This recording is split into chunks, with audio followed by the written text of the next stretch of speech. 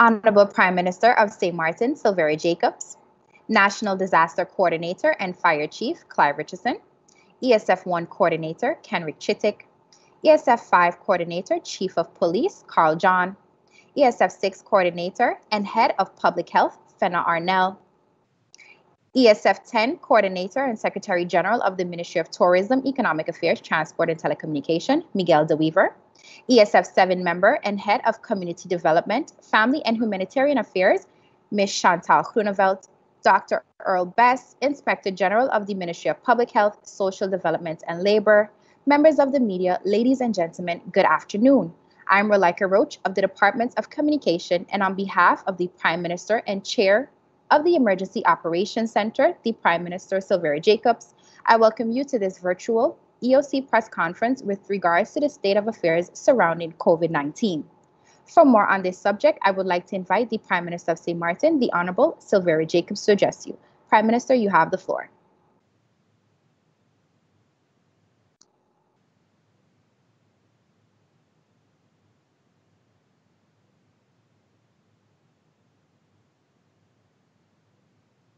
Prime Minister, can you kindly unmute your mic? You have the floor.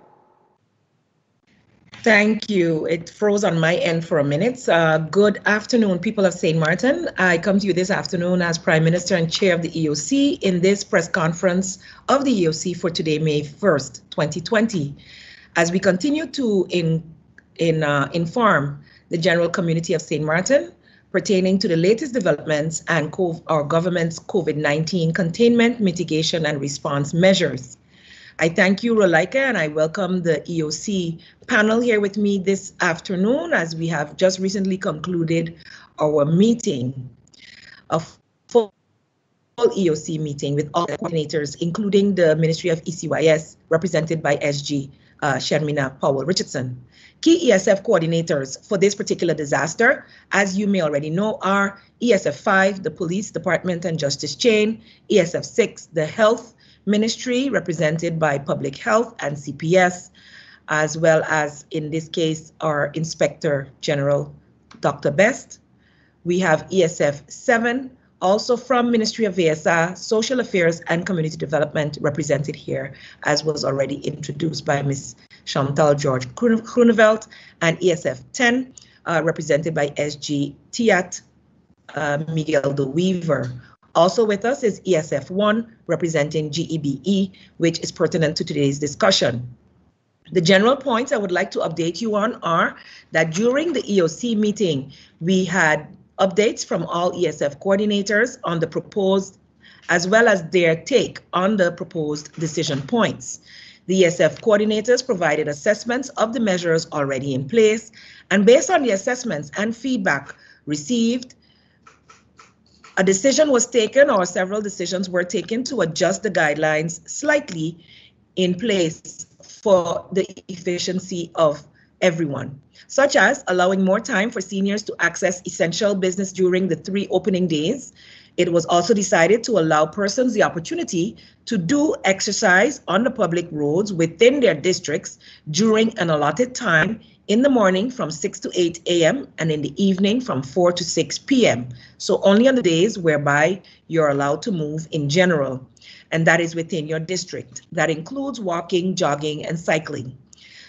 Of course, with the measures in place, that proper social distancing takes place whether you are in the same family or not. So 1.5 to 2 meter distance, preferably 2. And these adjustments will go into place once the new addendum stipulating these guidelines have been vetted and published. We are, as government, aiming to have this done by tomorrow, May 2nd, 2020. Because this is and remains a public health crisis, emphasis is on the health perspective. As such, it is for that reason that the EOC also decided to establish a group, a working group comprising of ESFs 4, 5, 6, and 10, which are to provide recommendations on further de-escalation measures moving forward, and based on guidelines that they will develop for implementation by entities that can or will open up in the future. This work group will also ensure that the actual implementation of the guidelines can take place efficiently and effectively by said entities. This will, of course, require collaboration and cooperation across ministries and ESFs, and I look forward to getting those recommendations by Wednesday or Thursday next week. Additionally, I would like to inform that based on the assessment within the EOC of the current measures and the compliance by the general public, it was decided that the state of emergency will be extended by 1 week, which would lead us into May 17, 2020. This is especially based on the proposal by ESF 6, which is the health sector, which we must focus on so that they can do their work. We are, and if you are following our press conferences through the week, would have noted that even the St. Martin Medical Center has noted a drop in admissions, and that is indeed a good sign that the state of emergency is getting the results that we want, but we must see it for a sustained period in order to really feel that the curve has been flattened. So we need a little more time to be able to say that with certainty. As such, the necessary national decree will be prepared this week and be made ready for this extension. Further to that, the EOC members were reminded today to adjust their COVID-19 plans, taking the hurricane season into consideration, and this will be discussed further next week. Some adjustments will have to be made to the addendum of the ministerial regulation recently published for efficiency purposes, pertaining, as I mentioned earlier, to senior citizens, which will be allowed to have more specific times, as we would like to ensure that they are not getting in too much contact with the rest of the community. Seeing the upheaval that we saw over the past days at GEBE, they will also be adjusting how they are operating during the course of next week and moving forward, and we'll update you on this once their turn comes up. Any adjustments to the also discussed within the EOC today was the upgrading and policy development necessary for future reality of our COVID-19 situation on governmental level. That means any legislation and policy as we move into our recovery period has to be properly planned out from now, and that is being worked on within the ministries, of course, with the assistance of the ministers involved and their cabinets. We will begin sensitizing the respective ministers on the key areas that they have encountered during this COVID-19 crisis that will be needed to be adapted so that we can move forward conscientiously, taking public health as a major concern moving forward and improving not only that, but the way we do service in St. Martin. As I've said before, we must get used to our new reality. Delivery is the way to go, and all those who are requesting and asking to be able to be opened must be prepared to face that new reality. All this time off has given us ample time to plan and prepare for that. And I look forward to seeing all those entities requesting permission to open, putting in place all the measures that have already been published, and then, of course, having them vetted by our task force, which has been established yesterday. I thank you for your attention thus far, Rolika, and allow you to now pass the word to our panelists. Thank you, Prime Minister, for your opening remarks. At this time, I would like to invite ESF 6 Coordinator and Head of Public Health, Ms. Fana Arnell, to address you. Fana, you have the floor. Good afternoon, Rolika. I'll start with the latest statistics of yesterday, April 30th, and they are as follows. In self-quarantine, we have 145 persons, 104 in self-isolation. The number that are hospitalized right now, up until yesterday, was 7. The number tested was 329. The number positive, 76. Number negative, 251. Number pending tests, 1. 1 inconclusive test, 13 deceased, 44 recovered, and 19 active cases. To give an update on the community outreach program, to date, a total of 654 households consisting of 1,185 persons have been approached and provided information and asked if they were experiencing any signs and symptoms. 16 persons indicated that they were experiencing symptoms. 10 of these persons were tested. 1 person on follow-up, the rest of the persons indicated later on that they were not feeling any signs and symptoms, and one of them didn't want to be tested. One of those persons from this group tested positive for COVID-19. In line with the recommendations of REVM and WHO, ESF6 has advised the EOC that the following prerequisites must be in place prior to lifting or continued relaxation of the current lockdown. Two areas that are very much of importance are: we must ensure that there's a reliable downward trend of number of confirmed cases, and we must ensure that adherence to measures are a compliance of the population is met. So the reliable downward trend of number of confirmed cases, in order to reach that, we must have sufficient testing capacity. We must ensure that adequate monitoring system is in place so that we can monitor potential increase of cases on a continuous basis. We must lower the threshold for testing by adjusting the case definition, which we did. We must also strengthen the public health capacity. We must strengthen the capacity to model locally for COVID-19, and we must increase the curative care capacity to handle an increase of COVID-19 cases. Adherence to the measures should be ensuring that physical distancing of at least 2 meters on the streets and in public places is adhered to.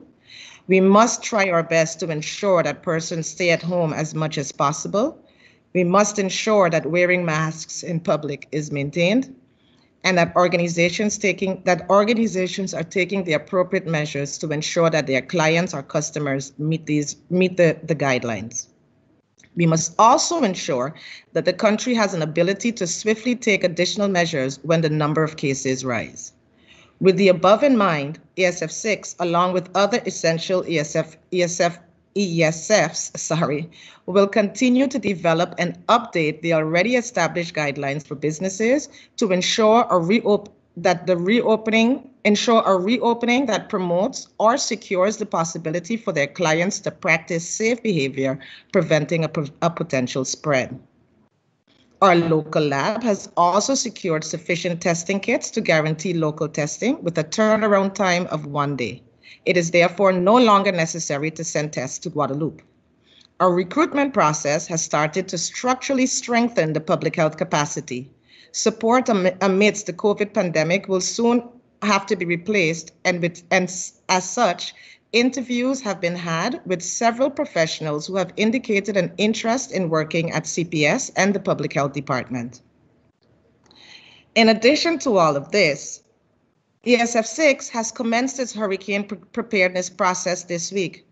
As such, a meeting scheduled to take place with SMMC specifically to identify their specific needs as it pertains to the COVID-19 dedicated areas that were temporarily placed outside the facility.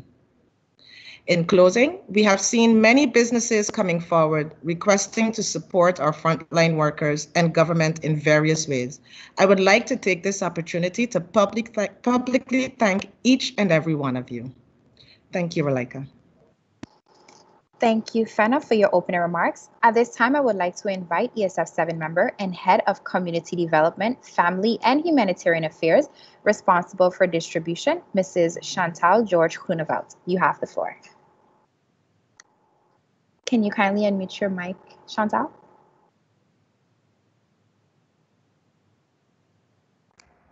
Good afternoon, Ms. Roach. Good afternoon to the populace of St. Martin. Good afternoon, Head of EOC and Prime Minister, Ms. Elvira Jacobs, and to the panelists. I am more than happy to inform you of the ongoing distribution that is presently taking place in the LPQ districts. A total of 355 boxes will be distributed today to the various neighborhoods, such as Dutch Quarter, Garden of Eden, Nazareth, Madam Estate, Middle Region, and so far everything has been going well. The only challenge that we are being faced with is persons are not at home. I am encouraging persons, especially because we are on lockdown today, and the days that we are on lockdown, to be at home, because prior to distributing the boxes, we will call the beneficiaries to find out if they're there in order for us to distribute a box. However, if they're not there, then we will go to another person who is then identified as most vulnerable.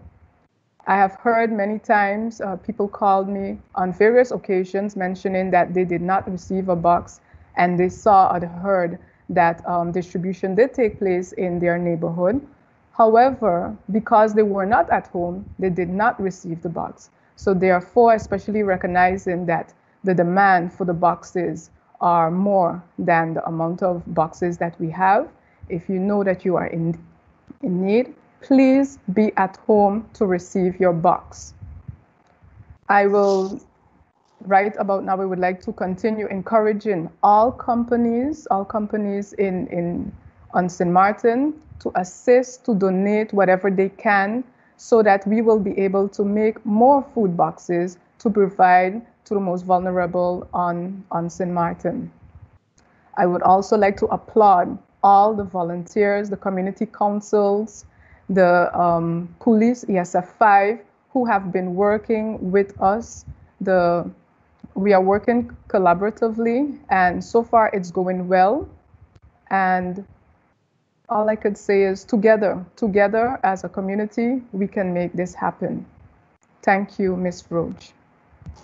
Thank you, Mrs. George Groeneveld, for your opening remarks. At this time, I would like to invite ESF1 Coordinator and CEO of NVGEBE, Mr. Kenrich Chittick. You have the floor. Good afternoon, PM, Ms. Jacobs. Good afternoon, Ms. Roach. ESF Coordinator, good afternoon. To the media, good afternoon. And to the public of the Martin, good afternoon. Last week, Wednesday and Tuesday, when we opened the office, we were pleasantly surprised at a lot of persons willing to pay the bill long before we opened the office. From 6 p.m., there was approximately 80 to 90% getting us open. We had a plan in place for a numbering system, issued numbers to all our customers, which we did. But the early part of the morning, there was a large flock of persons coming to the office, and that created a bit of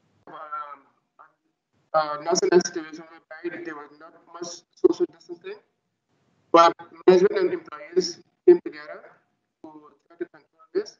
We also had at hand the police officers was also present to assist with the crowd. We managed to get it under control within a short time, and it went pretty well. The following day, we took some measures. We had the side street closed off, and much better social distancing for our customers. There's no that we inform our customers that we are not expecting anyone. There was not a rush. We all there at the same time.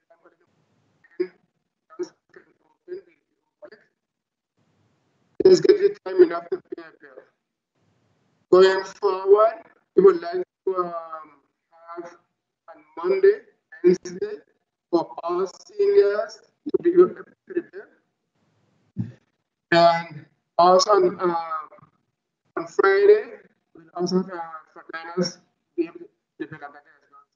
So Monday, Wednesday, and Friday, we'll have for seniors and frontliners on Friday.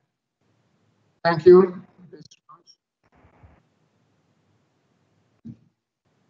Thank you, Mr. Chittick, for your opening remarks. I would like to however, mention, Mr. Chittick, unfortunately, a lot was not heard based on, I think, your mic.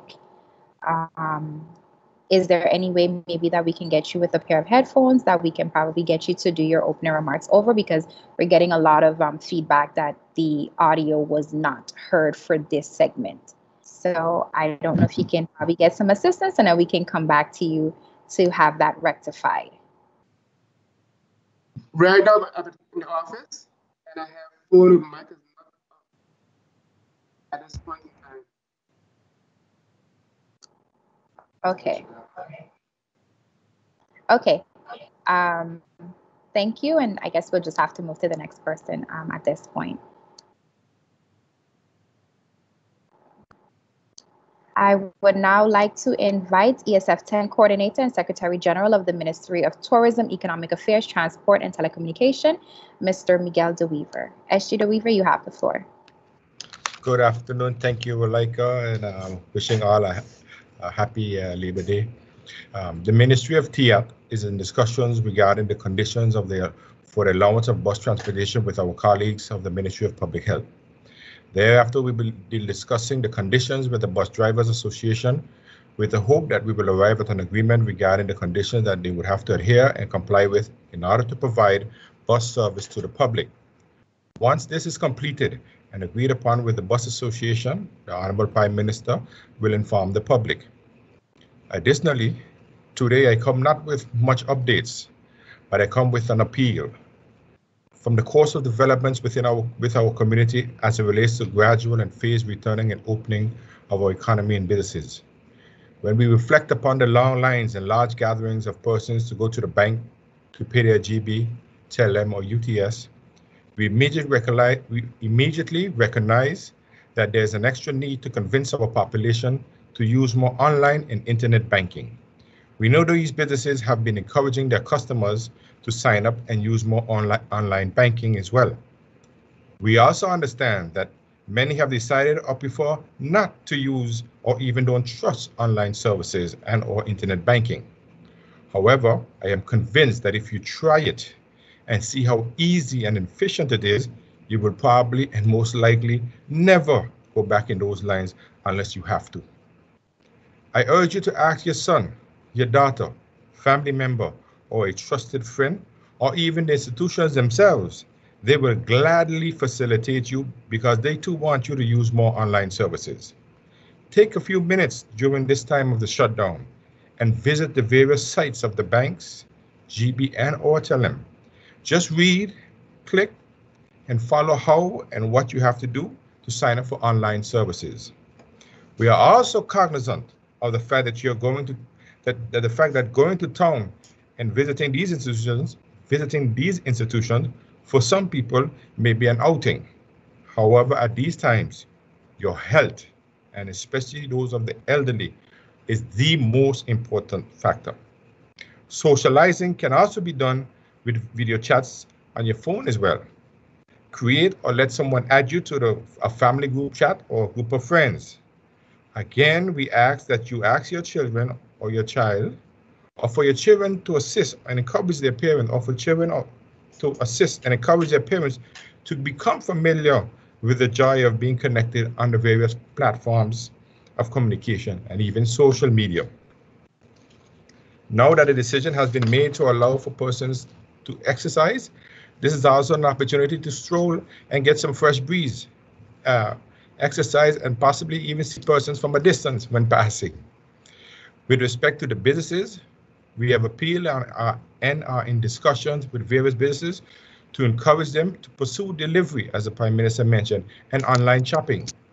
This will most likely become a favorite way of customers, as they and we are like convenience. And given the risk and uncertainty of COVID-19 health concerns, we need to commence the process at looking and using innovative methods to business. The more the business leads, the consumers will follow. The more options you provide to consumers, the more potential opportunities the businesses have. Naturally depends on the type of business, but we certainly encourage persons and businesses to not only limit themselves to St. Martin, but offer your goods and services to the world. In these times of social distancing, and possibly this being quote unquote the new norm, it is imperative that bringing money via these means is also highly encouraged. And I thank you. Thank you, SG DeWeaver, for your opening remarks. I would now like to invite ESF 5 Coordinator, Chief of Police, Chief Carl John, to address you. Chief John, you have the floor. Good afternoon, and thank you, Walika. First of all, I would like to wish all workers, and especially essential workers, a happy Labor Day, and wish them much strength during these difficult times. Next to that, also, I would like to thank the corporate citizens that are supporting ESF 5 by providing PPEs. To give an update of the past week, we are still seeing more or less 80% compliance with the measures. But what is worrisome that the group that is not complying or engaging in criminal activity or breaking the measures. We all know the example of the illegal jump up. We have a lot of people who are rendering threats online. So those are the things that we are really busy investigating the past weeks. Next to that, we have seen a spike again in stolen vehicles. As everyone knows, we are working very closely with our French counterparts to try to curb this. Just the last few days, we have already confiscated 3 stolen vehicles on the Dutch side. But when I see the numbers of how many vehicles are stolen even during the lockdown, it is worrisome. The police have also confiscated 4 firearms within the month of April, and this is within the lockdown, and that's why we actually have strengthened forces. We have more manpower from the KMAR, and if we see also there is more military on the island because criminal activity has not stopped. And we are seeing spike in different areas.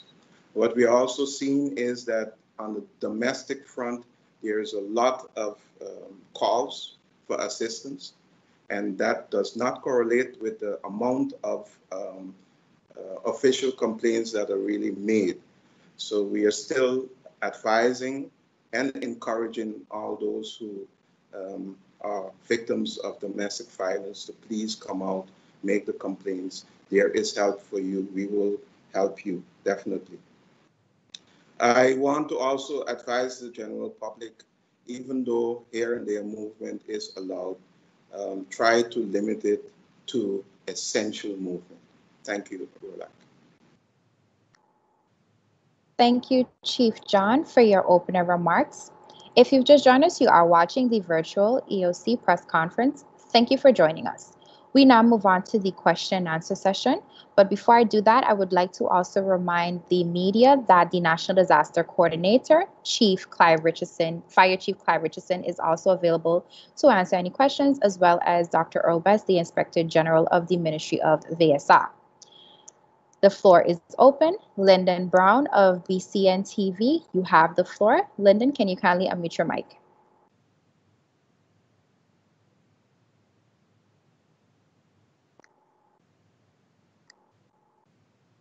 Lyndon, you have the floor.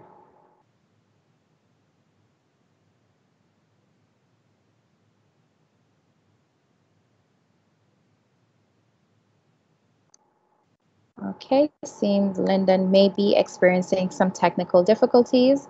I'll move on. Bibi Shah of SMN News, you have the floor. Good afternoon, everybody. Good afternoon to the panel. Rolika, can you tell me if Mr. Chitik is able to hear and answer so that I can at least hear him if I pose questions to him? Yes, Mr. Chitik is nodding his head. That indicates that he can hear you. So we will try again to see if we have better signal with him. So go ahead and post your question and we'll see how it goes. All right, Mr. Chitik, prior to the opening of GEBE for people to pay bills, did GEBE make any effort to enhance their online payments? There are a number of people, even people on the panel, I should say, that have experienced paying their bills. It's not processed by GEBE, and before the lockdown, they were disconnected. And then why is it the GEBE did not maybe accept payment from districts or by zones rather than having this large amount of people flocking GEBE, and then you have no control of what's out there. GEBE enhance their online payment when people pay online, like Miguel de Weaver is calling on people to use online banking services. Well, this is one of the hiccup, and I want to know if this was ever enhanced. And then why not in district or in zones? Thank you, Bibi. Mr. Chitik, you have the floor. Thank you, baby, for your question. LVGB have been asking our customers over the last years to sign up for online payments. It is so convenient and so easy to be done. Everybody can pay bills from within your home. You can go to LVGB website, it's lvgb.com, and you go to my account, and you can sign up by inserting information, and you can pay from all local banks. I don't think you understand my question. Hold on, BB. Let's let Mr. Chittick continue. Mr. Chittick? We have been facing some concerns about a number of residents that those who don't have a bank account and go to online banking. What I've noticed in the last few weeks, the online payment clients have increased a great number since before COVID, the COVID pandemic. We are also not disconnecting anyone. Long before, in the month of March, early March, decided we not disconnect no clients. There are some persons who probably would disconnect before the COVID, and we decided to disconnect, that were not connected back. However, those clients probably have other issues related before the COVID, which could have been upset with GB. Once they come into GB, with our customer service department, it will be corrected if they're disconnected. We have over a month for sure not disconnecting anyone. In terms of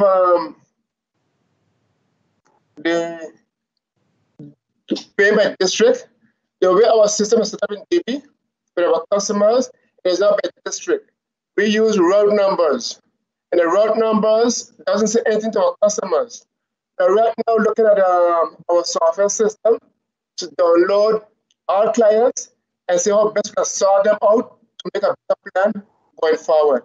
That's what we're supposed to have next week for seniors and for like customers to pay next week. That's a bit easy to control right now.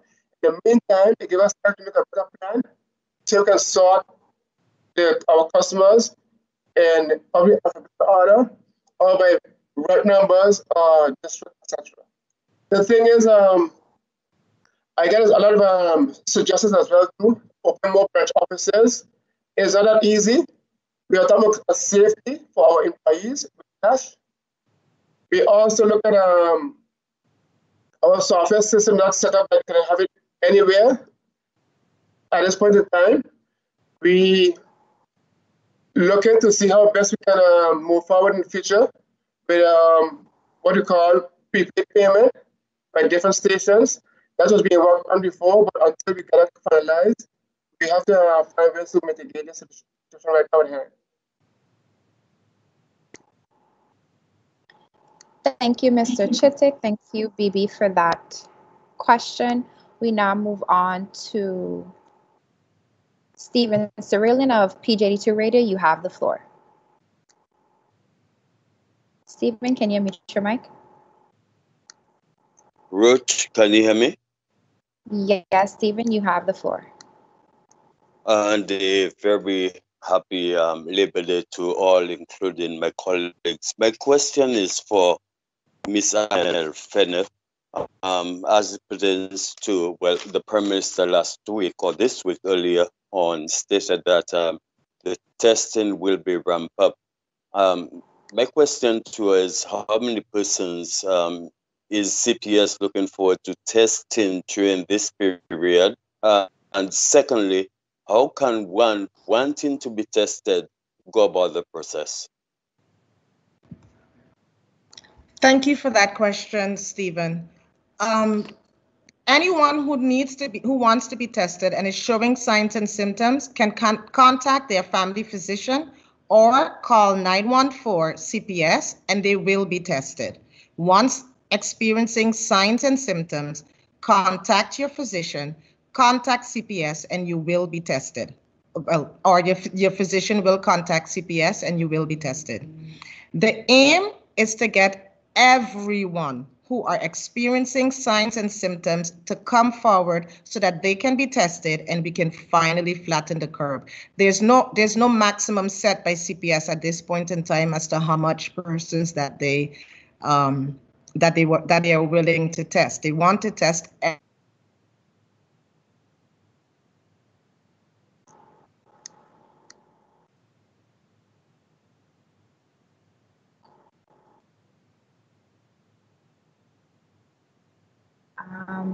Where currently, I think Ms. Arnell is experiencing some technical difficulties and she may have been disconnected. Let's just give it a moment or two more and then we will have to move on and have her come back and answer that question once again.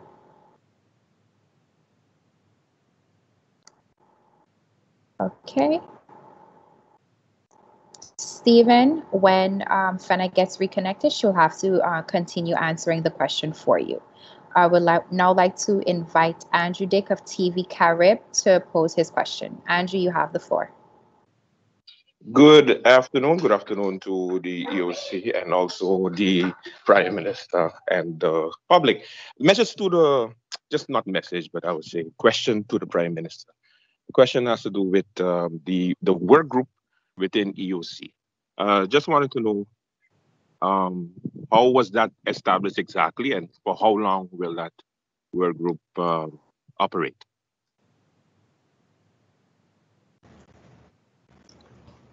Thank you, Andrew.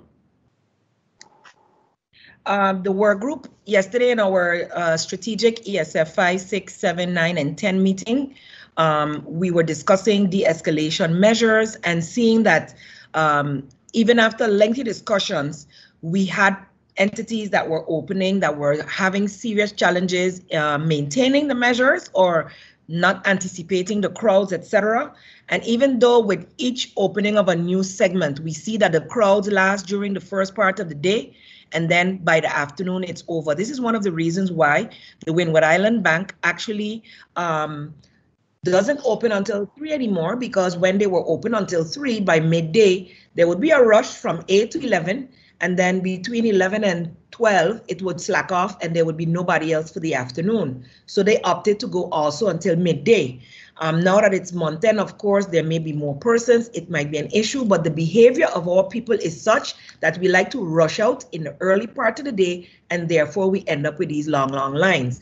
So we would like to encourage the general population to adjust your behavior also. If the place is going to be open all day, know that a majority of people will go in the first couple hours, and that's why we also extended the hours for the senior citizens.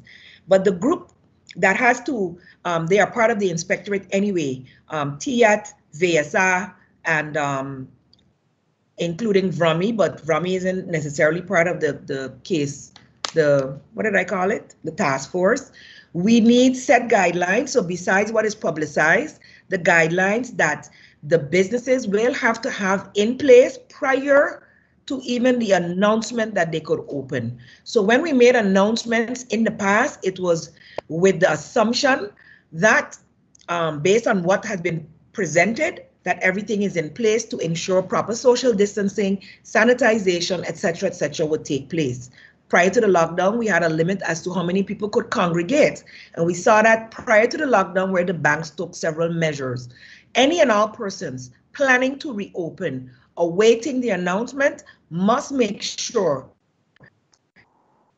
that these are in place, submitted to the Ministry of TIAT, so that it can be vetted by the task force before we will even, as an EOC, decide that they can open. That is the thing. And that's why public transportation was not allowed to open this week, because we cannot ascertain today that they are ready in terms of all of the measures that would be required. So during the course of the week, once the committee or the task force has vetted that all is in and the operators know exactly what is expected of them, etc., then we will then take the decision to allow them or not. So basically, the task force has just been set up. They are going to put all the guidelines that have already been established into a working document and carry out inspections prior to allowing these businesses, etc., to open. But again, I encourage businesses to start their deliveries. And anyone requesting to carry out deliveries that has not yet been done should send a request through to me as chair of the EOC, and this will be decided upon moving forward after being vetted by the committee. Thank you, Andrew. Thank you, Prime Minister. Thank you, Angie, for that question. I would now like to return to Ms. Fenna Arnell, who has rejoined the EOC press conference to continue answering her question to Stephen Cirillion. Fenna, you have the floor. Rolika, I can't hear well, but I'm thinking you're telling me that I have the floor to respond to Stephen Cirillion? Yes, Fenna. Okay. Stephen, your question was pertaining to CPS's how many persons that they anticipate to test? Am I correct? Yes. Okay, CPS does not have a cap of amount of persons that they anticipate to test. Their intention is to test everyone that is feeling any types of signs and symptoms. So anyone that experience signs and symptoms, you're requested to please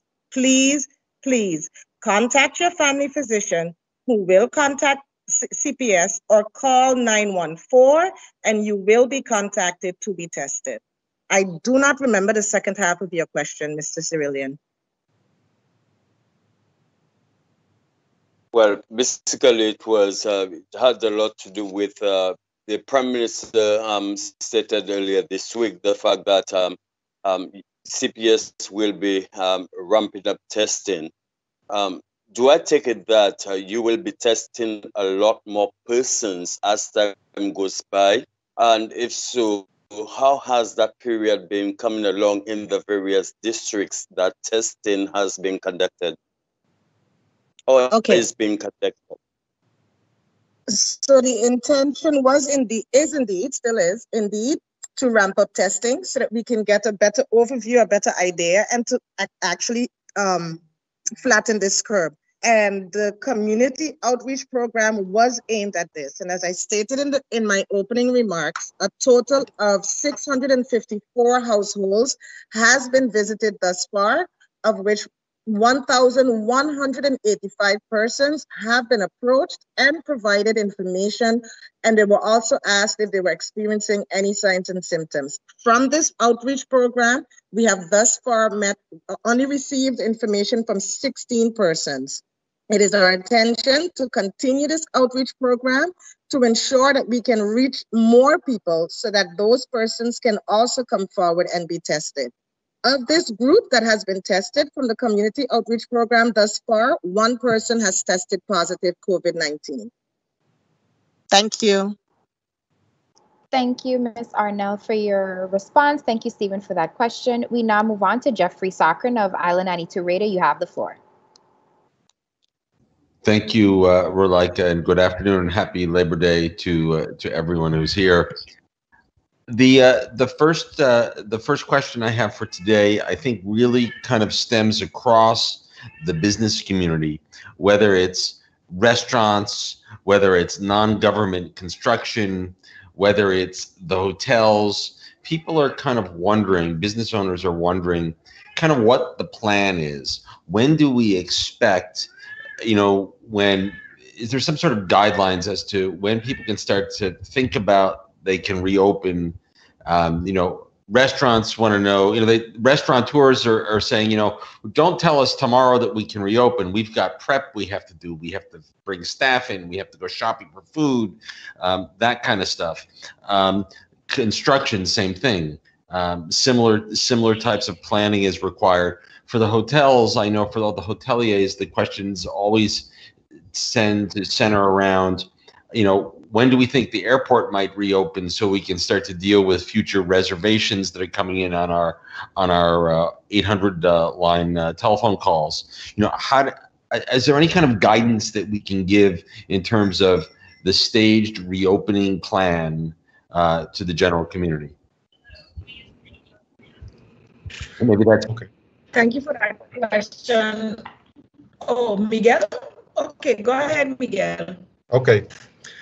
Thank you for the question. I think two things. One, the work group task force that the Prime Minister is mentioned is exactly the team that is going to be looking at specifically all of the terms and conditions under which the reopening can be done in a safe and efficient way. Of course, as TIAT, we are also talking to the airlines, the ports of entry, the harbor and the harbor and the airport regarding what those conditions will be, because naturally the country itself has to be in a position where we have hopefully COVID-free or have it under control, and then certainly it depends on how the other countries that we're depending to get our visitors from, because naturally that's where our main source of income comes from. But those countries must be in a situation where they are have their COVID situation under control, because we don't want to have, like we used to have before, we had closed our borders, where every time there's a problem with the airline or cruise ship with people on it, whether or not they had COVID passengers, we want to avoid that at all costs. But along on the domestic side of the economy, where the local businesses are concerned, as you mentioned, those will be done based on the conditions that we are putting together to make sure that when we do open, it will be in a phased way. And I can give an example. It doesn't mean that this is how it's going to be, but of course you want to do things that are, let's say, not indoors, but maybe partially outdoors, drive-through, delivery. I think it's delivery, drive-through, outdoor type of businesses, and the last would certainly be businesses that are completely indoor, because and the amount of social distancing space. So I think there's a lot that we have to start kind of almost readjusting mentally and even physically within the business to make sure that we no longer, if this becomes the norm, we no longer can have chairs that are basically only 2 feet away as opposed to 6. So I think those are the specific conditions covering all, not all, well, the idea is that those conditions will be covering different industries and sectors of the economy, so that we can, when we do open up in the phase way, we know how the phases of that opening, but also the conditions under which those phases will be done. Thank you, Eschita Weaver. Thank you, Dr. Sack, for that question. I would now like to invite Dimitri Whitfield of the Daily Herald. You have the floor. Hi, good afternoon to the panel and to the people of St. Martin. My first question is to the Prime Minister. Given the indications that you and other members of the EOC panel have given that the curve seems to be flattening, what is your projection or prediction as to how soon the country can be reopened internally? What are your estimates as to when this can happen?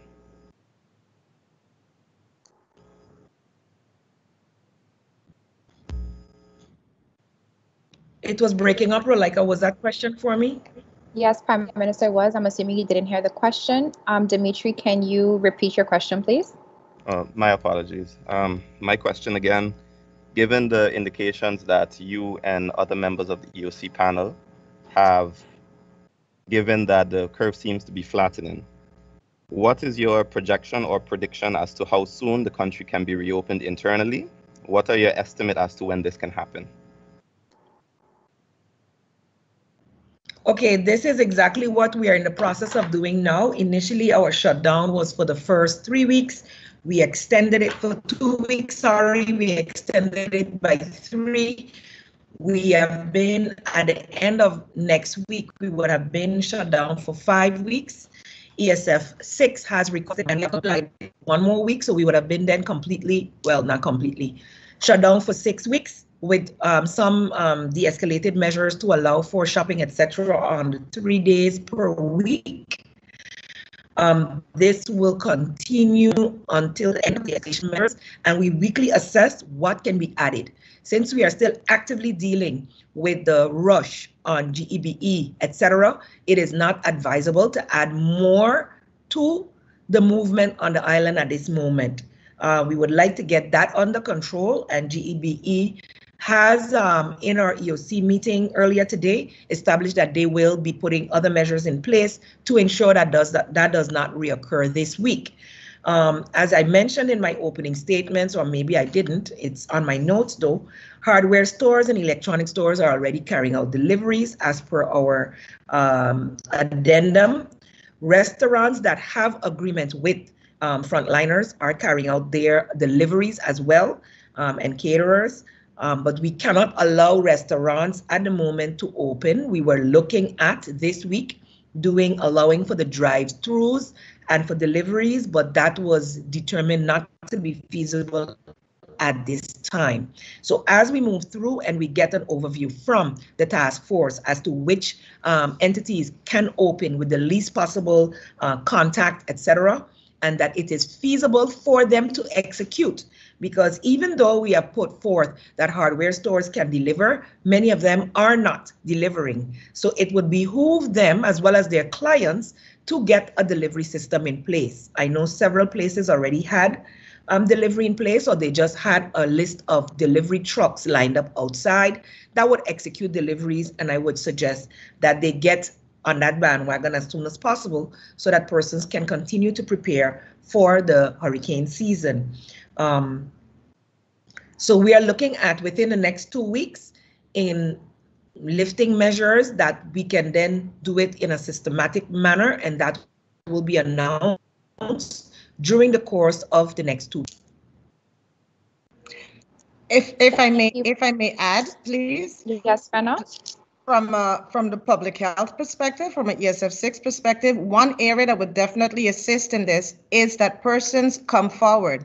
If persons come forward, are tested, are isolated, and the persons that they may have been in contact with are quarantined, this will increase our chances of flattening the curve even faster. So the idea is we now have the capacity, we now have the testing kits, we now have the staff, we can carry out the service. Please make use of it. Thank you, Fenna, for your addition as well. I would now like to invite Lyndon Brown of BCN TV to pose his question. Lyndon, you have the floor. Good morning again. Are you hearing me? Yes, Lyndon, we're hearing you. Continue. Yes. Question to the Prime Minister. This question can the Mr. John from the police and the Prime Minister can answer. Those persons that have been misbehaving in the different districts and jump up, Prime Minister, did these people being tested, seeing that there was a lot of people together, and also the commissioner of police also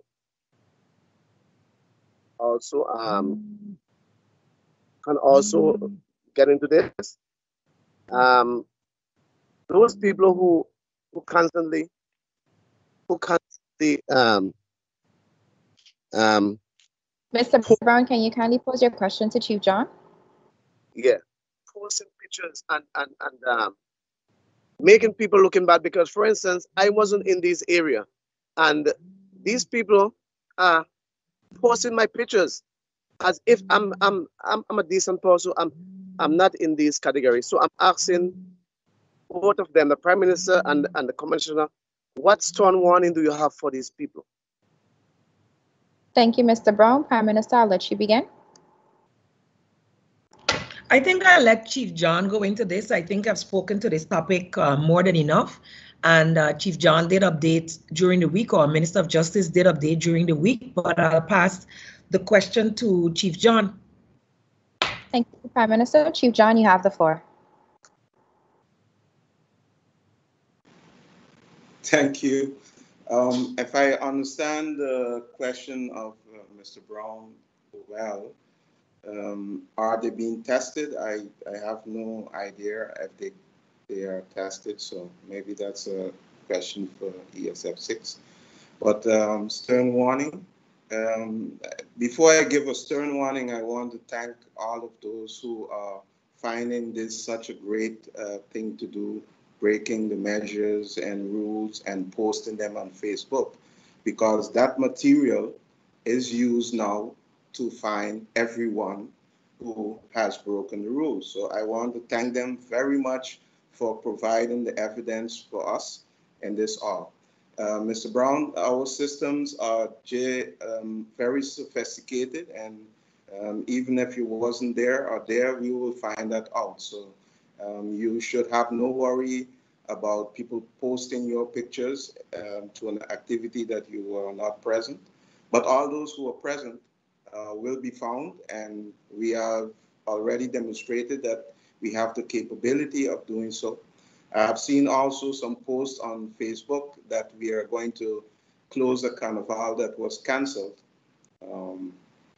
I want to say be very careful of your thoughts, because we are ready not only with manpower but with technology to be able now to see much more. So please adhere to the measures and keep us all safe. Thank you, Chief John. Thank you, Lyndon Brown, for that question. We now move on to the second and final round of questions. BB Shaw of SMN News, you have the floor. Are you hearing me, Ruleika? Yes, BB. All right. I must state this. I did not hear half of what Mr. Chittick have to say. So I'm not going to go back to the question because it seems that he doesn't have a headphone and I can't hear.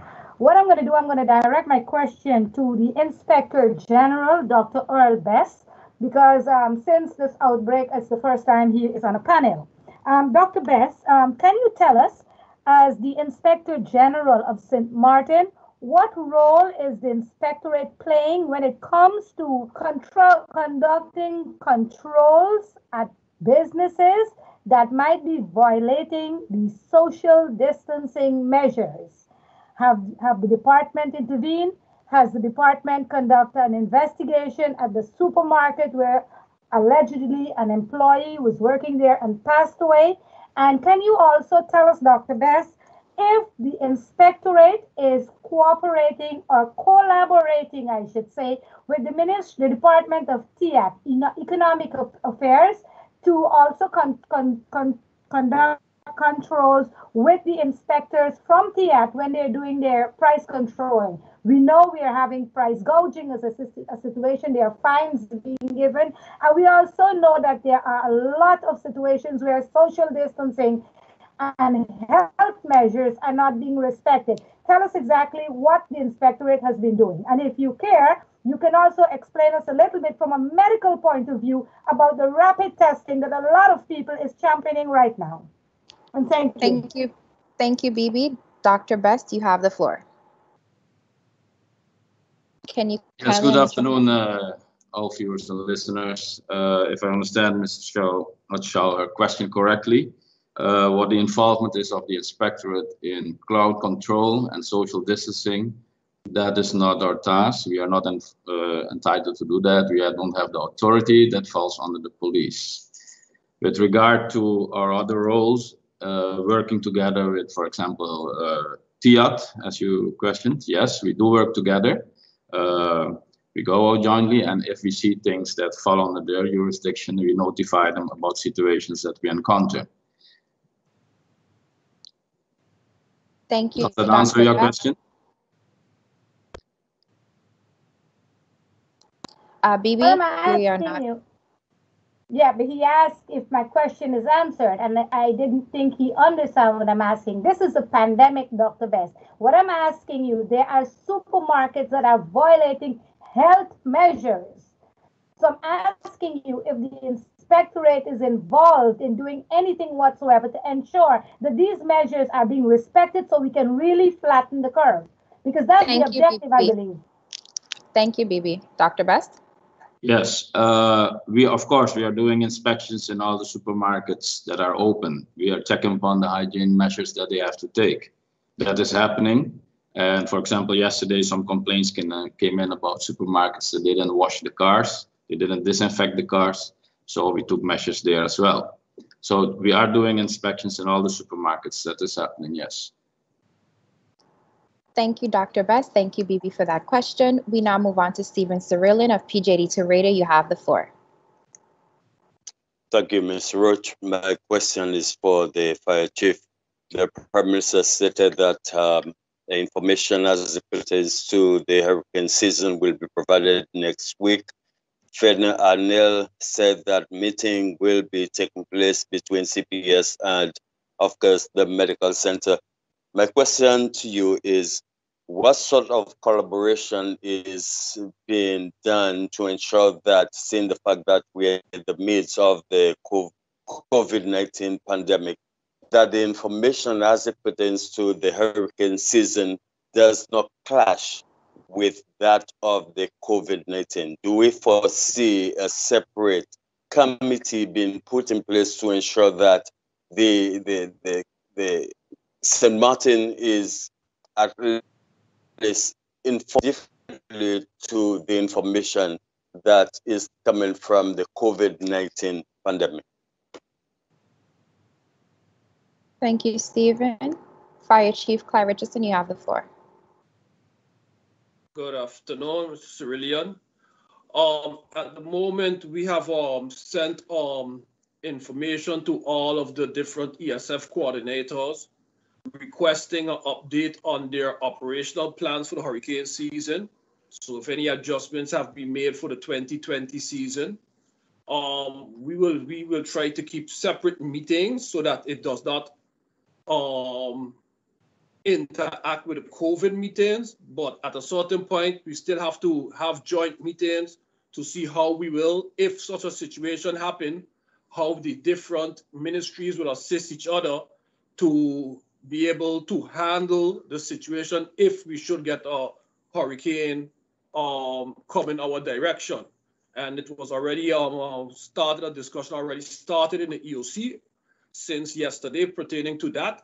And there will be a follow-up next week on how to move forward with the information that we gather and how we can best put it in place to secure that both incidents or both, if the pending disaster, if a hurricane should come, and the COVID situation, how best we can work towards that. So it's in discussion. I hope that answered your question. Thank you, Fire Chief Richardson. Thank you, Stephen Cerillion, for that question. Andrew Dick of TV Carib, you have the floor. Yes, my question is to the Prime Minister concerning the extension of the deadline for 1 week. You said that prior to, you said that we will always coordinate with the French side. The French side shut down. It's from now is going until the 11th of May. Has that strategy changed, Prime Minister?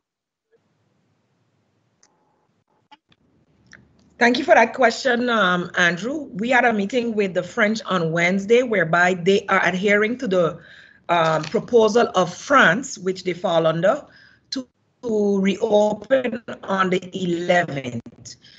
They are now, as I mentioned before, Monday coming, starting to test within their communities and will determine what, based on those results, what they will actually be doing. But they are preparing as an OCT based on their upper bevel, which is President Macron. We do as much as we can to collaborate with the French. But of course, seeing that we do have two different constitutions, at times they have to adhere to whatever comes from above. Their situation is different, and they know that they have not carried out any more of a mass testing than we have, but we have at least gone into our communities to find areas where we think people may not have been coming forward. CPS is going to use the next 2 weeks to continue to do that. What we've done so far, we can take it as face value. Only a very small percentage. Ms. Arnell mentioned one person tested positive out of the 16 that were tested over, I don't know how much person she said, 1,100 persons that were approached over the last period of time. When people keep saying mass testing, when you test on a mass, you're going to get a lot of negatives, which would make your numbers look better. But it does not mean that these people are negative. The PCR testing, I'm not a professional, but I've learned over the past few weeks that the PCR testing is done in the first 5 days or second to fifth day of onset of symptoms. So when you start to get symptoms, if you are asymptomatic, the testing that is now being carried out will show negative, whether you are carrying the gene or not. The testing that has been brought forward by MP Otley is a rapid test that is inexpensive, and it is also time-bound. It must be past 15 days of exposure to the virus before your body builds up some type of antibodies that can be seen. So here again, you can test people. It will give you a negative, and it still will mean nothing because maybe the day after, it's more visible in their system, and then you have to retest again. So when you start doing rapid testing, first of all, it has to be an authenticated test that has at least similar, success or accuracy as 97 or 8%, which is what we're using now. Of course, that is also time bound, and we are awaiting written confirmation from RIVM that we can use these tests.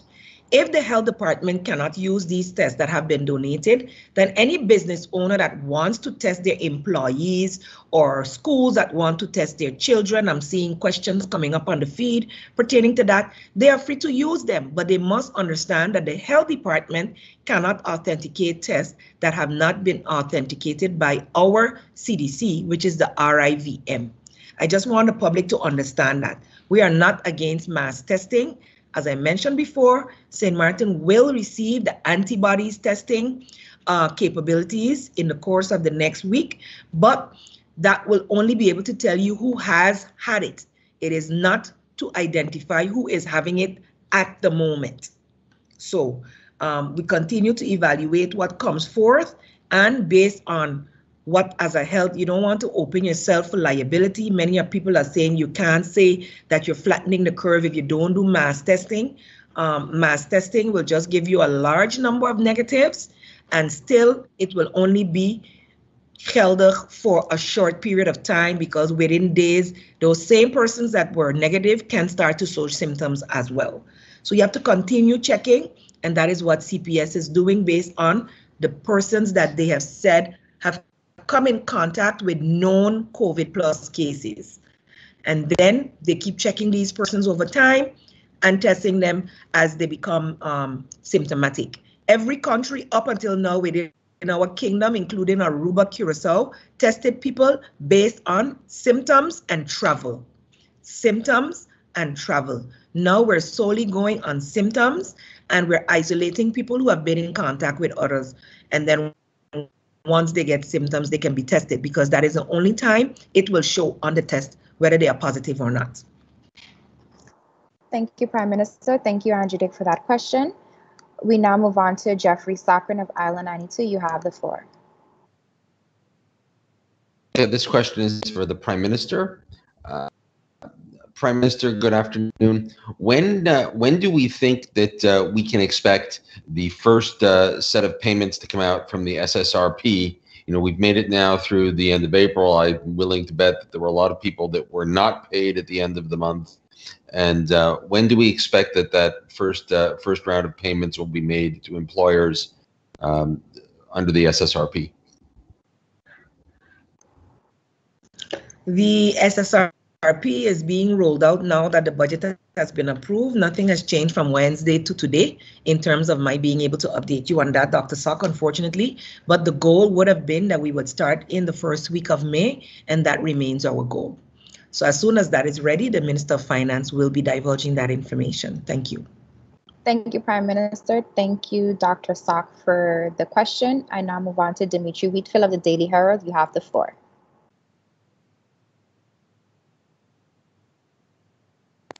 Hi, good afternoon. My second question, well, my final question then, is to the Prime Minister. Madam Prime Minister, you said that more time will be granted to the elderly to make use of services, but you, unless I'm mistaken, you did not specify how much more time.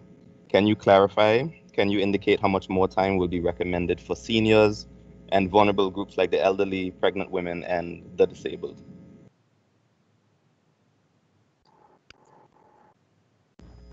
Thank you. We did, maybe I didn't, and I'm sorry if I didn't. We have in the EOC, they had the first hour, 8 to 9 p.m., 8 to 9 a.m., my apologies. Now they will be granted 8 to 10 a.m. What GEBE noted, and maybe that didn't come across based on the internet, and I'm hearing my internet is also sketchy today. Many people were lining up to pay their GB from 2-something in the morning. The first question I'm asking is, how is that possible with the lockdown in effect and not being lifted until 6 a.m. in the morning? So it is very, I'm asking the general public, do not go out too early. 8 to 10 a.m. is for the seniors. Then, you know, if maybe by 9:30, the others can start to line up and GEBE and all of the rest put a system in place that limits the number of persons that would be at the location at one time. So I'm looking forward to that adjusted schedule from GEBE to alleviate that problem, and that any other persons or businesses that are open for service, ensure that you limit the number of persons. It is your responsibility as an entity to ensure that you limit the number of persons that are there. But the seniors will be there from 8 to 10 a.m. Thank you, Prime Minister. Thank you, Dimitri, for that question. We now move to the final question. Lyndon Brown of BCN TV, you have the floor. Good morning again. Question to Fana Arundel. You mentioned that there are 76 confirmed cases. Would you say we are balancing? We are balancing off. Fana, can you give us your take on this matter? Thank you for that question, Mr. Brown. Unfortunately, I cannot, and I can't repeat more. I can't repeat it anymore. I just have to keep requesting the public to please come forward. I cannot say that we've reached our peak. I can say that the positives has definitely dropped, but I'm not sure if the amount of positives have dropped because of the fact that we are now testing locally, and that those tests, and so our turnaround time is shorter. But at this point in time, we cannot say that we've reached our peak until the public comes forward, comes to calls 914, go to their family physicians, and honestly indicate that they're experiencing signs and symptoms. Until we have tested everyone that is experiencing signs and symptoms, can we say we have reached our peak? And we have to request persons to continue practicing social distancing. If we continue to practice social distancing and we continue to cover our faces with face masks, we can secure that if there is someone that may be infected and may be passing on this illness to another, that it will not happen because of us or the public then behaving in the manner that it's required to flatten this curve even more. So practice social distancing, practice proper hygiene and cough and sneezing etiquette. Cover your face with a face mask properly, and please contact your family physician or 914 in the event you're experiencing any signs and symptoms so that you can be tested. Thank you, Ms. Arnell, for your response. I would like to invite Andrew Dick, who would like to have some clarification provided. Andrew, you have the floor.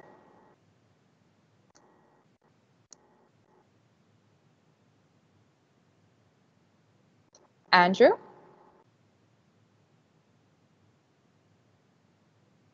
Okay, seems like Andrew may have left the meeting.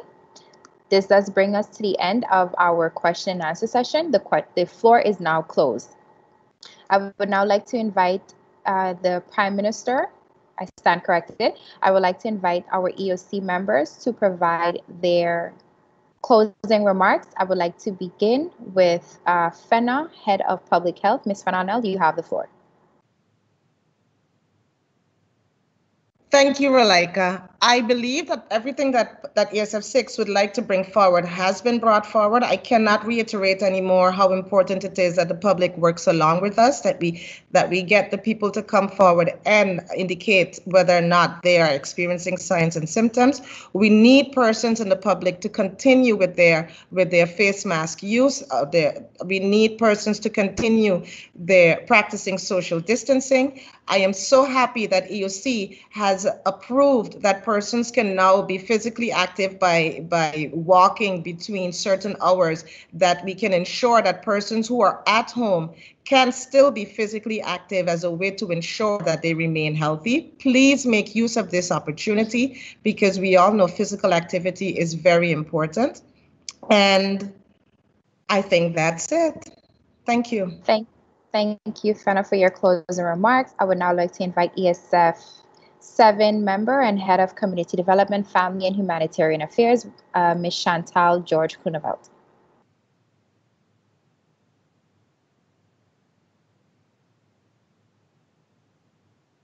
Chantal, you have the floor. If you can kindly unmute your mic, please. Thank you, Ms. Roach. I would like to take this opportunity to once again encourage the companies to join together, to provide, to send in donations so that we will be able to make more food packages, which we can then use to assist the most vulnerable in our communities. One example of one of the community councils, which I find is very well, and I want to share with the other community councils and our community-minded persons, is the Dutch Quarter Community Council. They approach the 4 supermarkets in Dutch Quarter, asking them for donation. And what these supermarkets did, they donated 50 guilder vouchers. These vouchers then will make a big difference in a lot of families' lives. So what I would like to do is encourage other community councils to approach the supermarkets in their respective districts in order to put in a request as such. Should there be any supermarket owners or business owners that would like to have more information as it pertains to the contact number for the community councils and our community-minded persons, I will recommend them to go to the government website where the contact information is listed. Or they can send an email to me at Chantal, CHANTALE.Groeneveld, GROENEVELDT, at stmartingov.org. Thank you once again. Together, we will get over this. Together, we will be able to provide for our most vulnerable in our communities. Have a good afternoon. Thank you so much, Mrs. George Groeneveld, for your closing remarks. I would now like to invite ESF1 Coordinator, Mr. Kenrick Chittick, to provide you with his closing remarks. Mr. Chittick, you have the floor. Thank you, Ms. Roach. I would like to inform the public that as of next week, we'll be open for the senior citizens and frontliners. And the following week, we'll have a plan in place for the rest of the public. We are also encouraging those persons who have the option to pay online to please sign up and do so. It is more convenient. It also reduces the line. And for the public as well, too, there's no need to rush to GP office for 6 in the morning. We'll be open. We're not disconnecting anyone. So rest assured, if your bill is not paid on time, you will not be disconnected. Thank you. Thank you, Mr. Chittick, for your closing remarks. I would now like to invite ESF 10 Coordinator and Secretary General of the Ministry of Tourism, Economic Affairs, Transport, and Telecommunication, Mr. Miguel de Weaver. Thank you, Ms. Roach. In my closing remarks, I'd just like to mention a couple of things that we want to encourage the business to continue the proper practices of sanitizing and having sanitizing equipment for their customers to sanitize the carts, etc. in the supermarkets. We want to encourage the public to spread out, go to the supermarket that's closest to you. There are also many different times of the day that you can visit the supermarket, not always in the morning, because as the Prime Minister correctly pointed out, in the morning there's usually the rush, but usually at midday it is a lot more quieter. Try to spread out as much as possible. It helps us all. There's a big difference between the large supermarkets and the smaller ones. Sometimes even the medium ones, they're very much empty. So I think you have a lot of different options and times and choices of locations that you can visit that will protect you and yourself. I encourage and I second the recommendation from Mr. Chittick that in general try to get more online payments, whether it's for your banking purposes, whether it's for your paying of your bills of GP, of Telem, or UTS, whatever it is. Use more. Trust me, you will see that when you use it and you get familiar with it, it is actually very easy, and you would want to have to stand in those lines, not in the sun, and you would always then prefer to do things online. And the last thing I know is not within my area of competence, but I think, we want to encourage and second the motion of the discussion, the point from FENA, which is that, encourage the persons to get tested. We don't want to stigmatize persons who have it because, as you see, the Prime Minister of Britain, of the United Kingdom, was infected with corona. So it's, it knows no borders. There's nothing to be ashamed about. And we want to make sure to give those who need help and let them know that it's okay and to get tested and you will be taken care of. The earlier you can get tested and taken care of, the better and your chances are for living. So there's nothing to be ashamed about. Be, encourage those that you even think may be sick to get tested or to be checked out. So the better we can control it, the better and the faster we can get back to our new sense of normalcy. And I would leave it there. Thanks. Thank you, SG De Wever, for your closing remarks. I would like to re-invite Mrs. Chantal George Groenewald to provide with the public with a few more tips. Chantal, you have the floor. Thank you, Ms. Roach. I just received a few messages of persons asking how can they get a food package. You can get a food package by visiting the government website and filling out the social impact form. In the event that you do not have an Android device or internet connection at home, please contact your president of the community council and perhaps he or she may assist you with filling out this form. Or you can call 711. We have a team of back office staff members that will be able to assist you. Remember, we would like to assist those that are in need.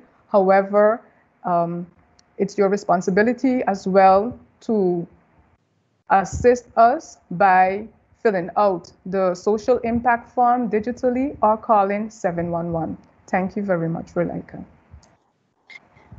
Thank you, Mrs. George Groenewald. I would now like to invite ESF 5 Coordinator, Chief of Police, Carl John.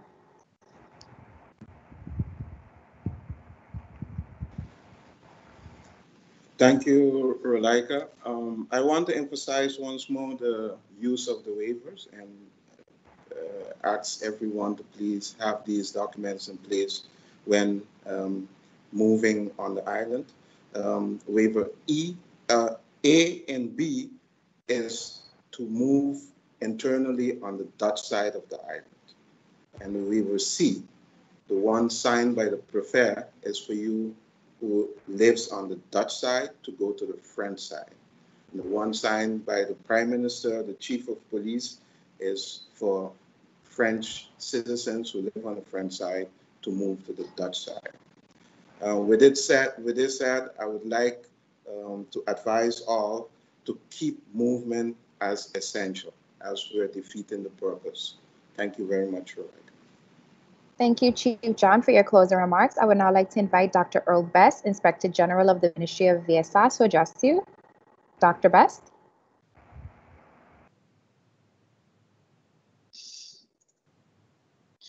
Yes, listeners, viewers, most important in this episode of COVID-19 is to keep your social distancing and hand washing, hygiene. Keep practicing that, even if we are going into the stage of a exit, those things will remain a priority besides other measures to be taken. They are basic measures that need to be kept in place. So keep doing that, and that's good. Thank you. Thank you, Dr. Best. I would now like to invite the National Disaster Coordinator and Fire Chief, Clive Richardson.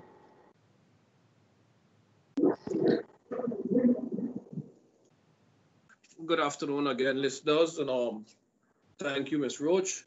I also second Dr. Best's recommendations that to keep practicing social distancing and also proper hygiene.